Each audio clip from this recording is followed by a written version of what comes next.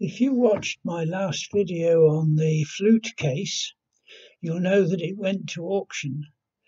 Unfortunately, there was only one bidder, and so it went for £10.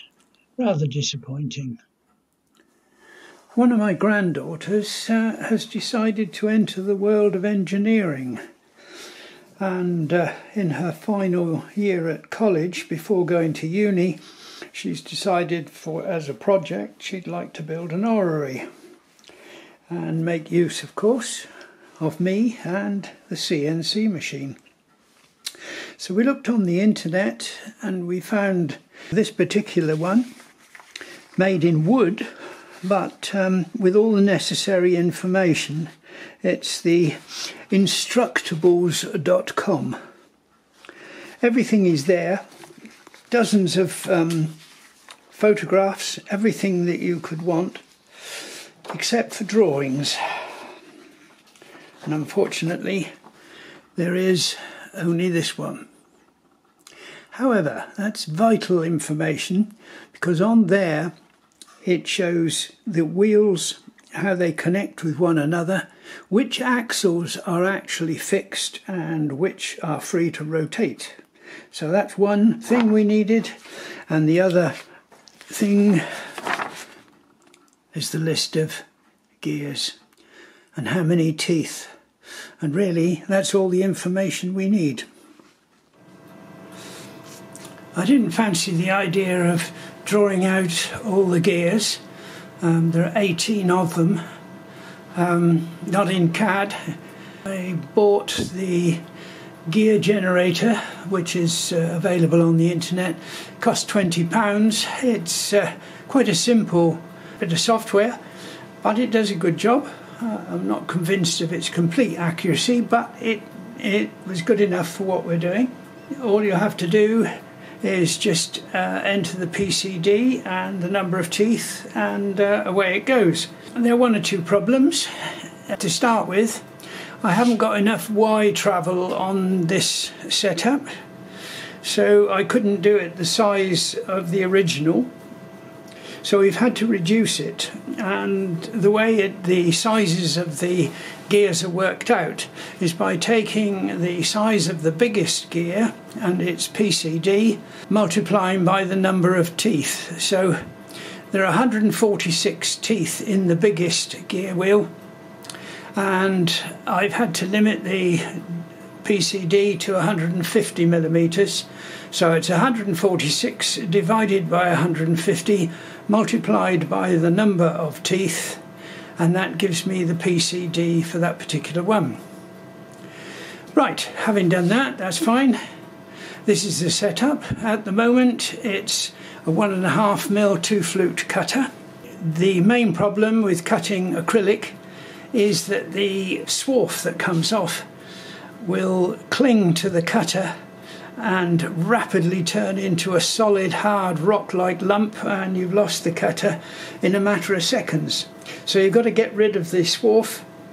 I don't actually need a coolant, so I've got a jet of air, which is only about 5 psi. There's nothing sort of high pressure about it. It might help to cool the cutter down a bit, but it does the job. Now at the moment I'm centered, and I'm using Mach 3,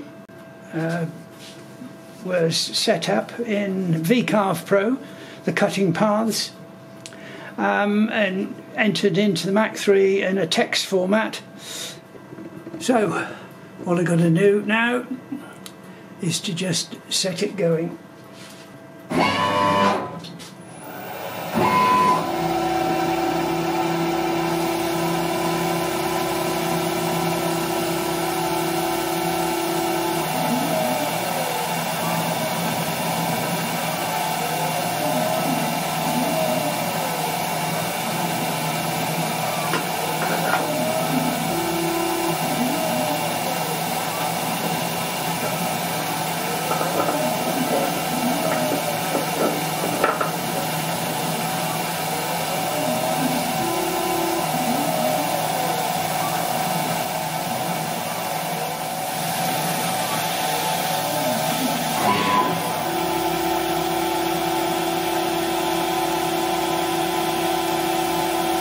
Now the RPM is 1200.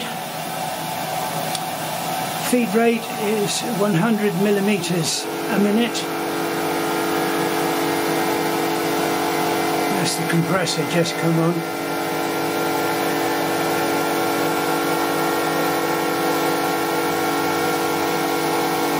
And the plunge rate is 50.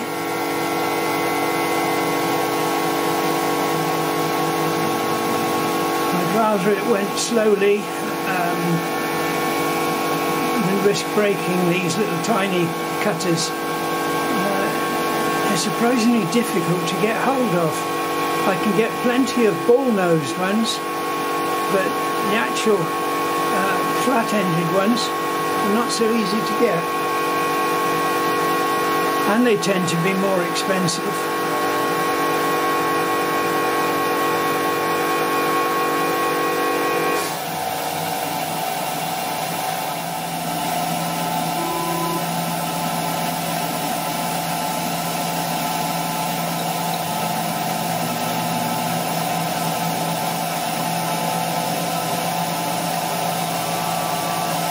I forgot to mention the depth of cut is 0.7 of a millimetre.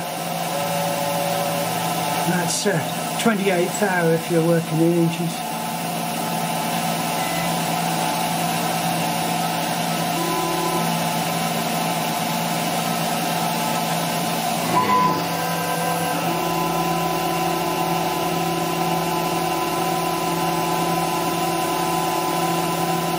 The pieces that have been cut out don't come out, just in case they jam the cutter and would cause it to break.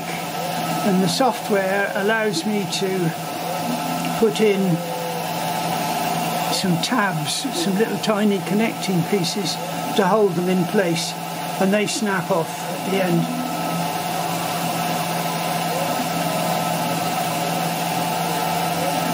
Now I've set up a test piece here. Originally, when I filmed it somewhere, videoed it, I've lost the original, which is a shame. And it looks like I haven't got this in the middle, and it's going to be going off the edge. But never mind, it demonstrates how it works. Oh, it's very close. No, it's gone off. Never mind. It illustrates the process.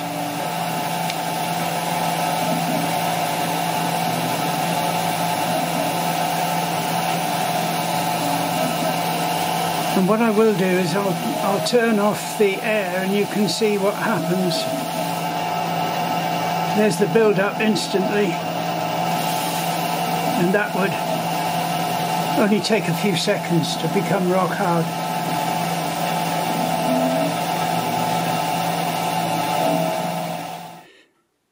This shows the tabs and how easily they break out.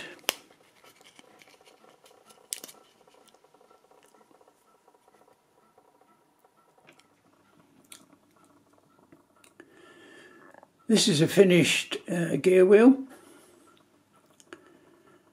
Actually, it's one that was discarded because the cutter hadn't quite gone through and it's left a slight flash on one side. However, you can see the sort of finish that's obtainable.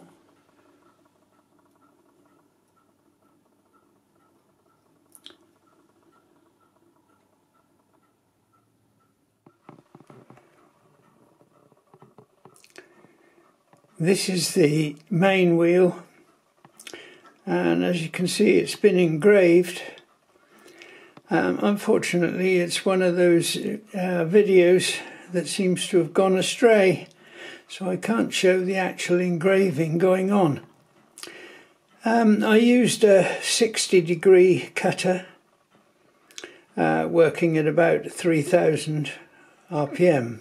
The same software, VCarve Pro. It's quite easy to do, especially with small pieces. It works very well.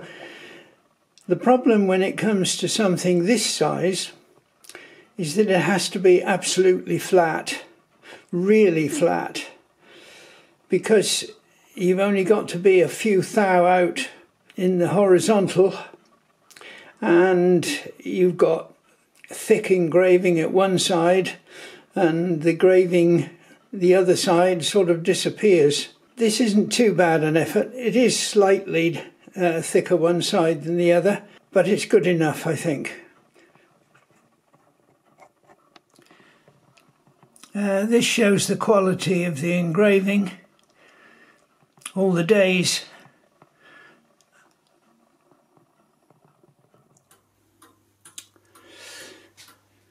These are all the gears for the orrery. We've managed to cut them all. We've had several problems and we've made quite a few prototypes. The idea that the spacing between two gears is the sum of the two pitch circle diameters divided by 2 didn't altogether work. Most of the time it was accurate, but there were one or two where the gears were too tight. So we had to do a lot of drilling and testing different sizes and so on. Eventually we think we've got it all correct. Now the main problem was this big one.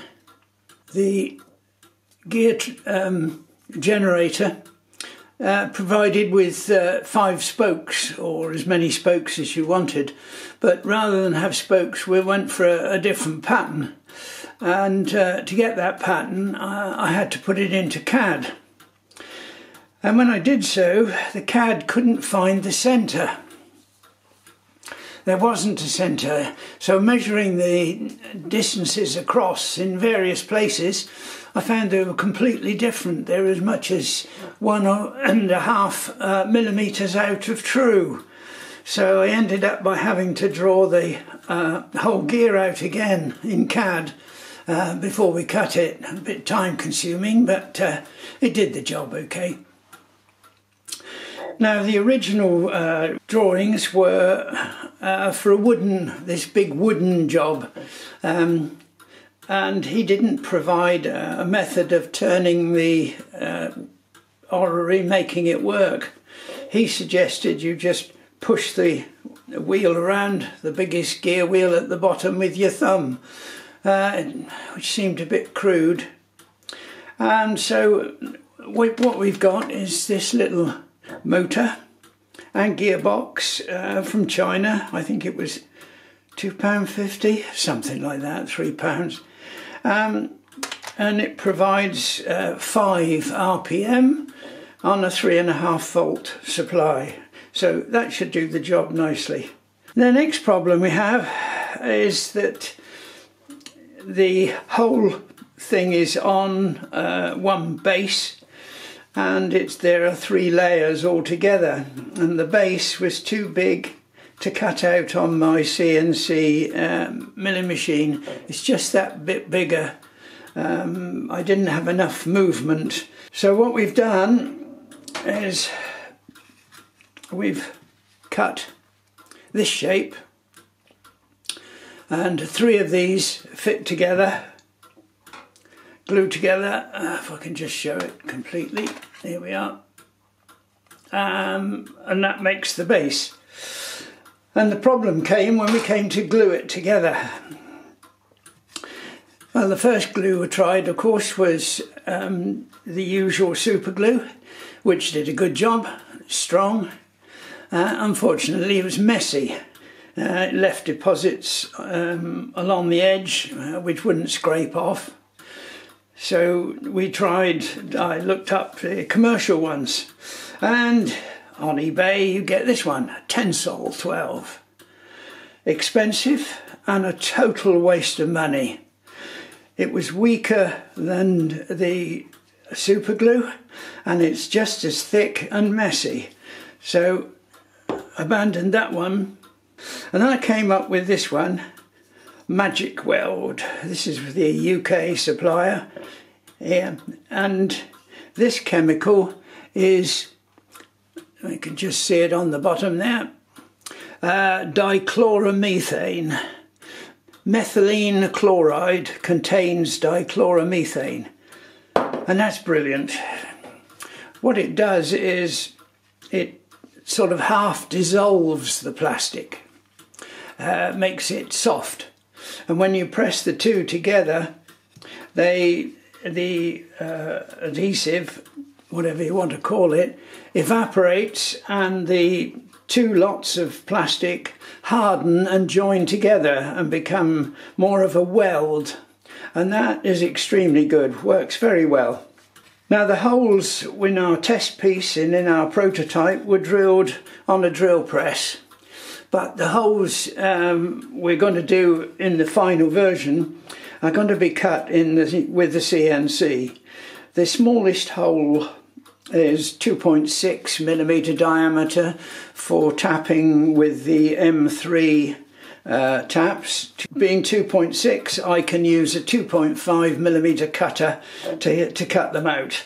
So we've got to cut 9 of these to make the 3 layers, and that's the next job.